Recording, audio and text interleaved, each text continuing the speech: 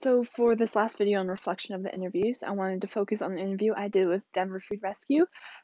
Jamie Anderson, the program director, and Christine Alford, the executive director, met with me for about 15 minutes and chatted about Denver Food Rescue as an organization, and then they both kind of chatted about themselves as a helper and what they've learned in their career of helping.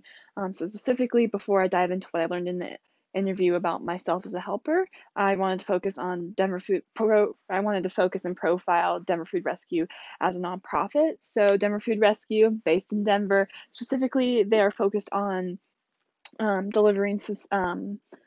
delivering fresh food to communities in Denver, and I really enjoyed learning more about their system of how the nonprofit is set up. So as Christine described it, they're resident-led, volunteer-driven. So how Denver Food Rescue works is a resident kind of identifies that need in their community for that there's lots of food insecurity and maybe that a bunch of people are not getting the nutrients they need from food banks or other sources. And so the resident can reach out to Denver Food Rescue, and then from there, Denver Food Rescue kind of takes over and uses their volunteer network to get that food delivered to the area. And so I'm going to pull this direct quote that Christine said during the interview. She said, "We are the connectors. We model and amplify what we are doing, and hopefully we are inserting ourselves into spaces that to unapologetically change the norm of the way things are done, to allow the people that are on the other end of the receiving that they are ultimately the people making the decisions."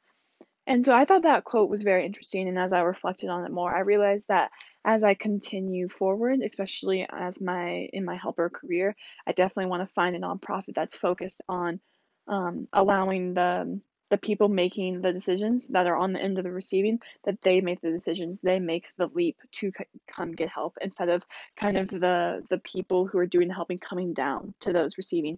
Like I talked about in the earlier video, I don't really want to be a part of that disconnect.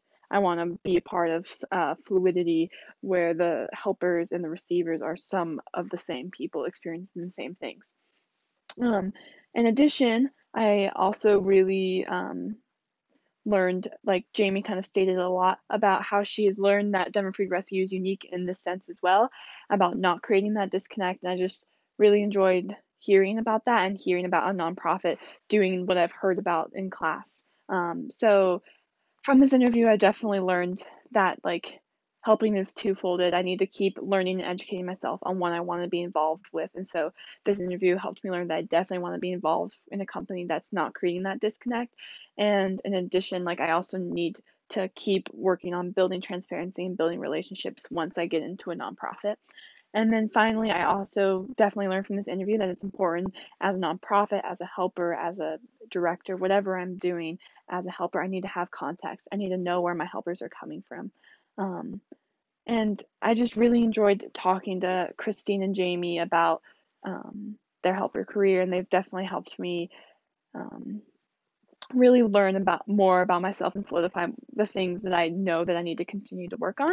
So I just wanted to thank Jamie and Christine for meeting with me for 15 minutes to just chat with me, and I greatly appreciate it.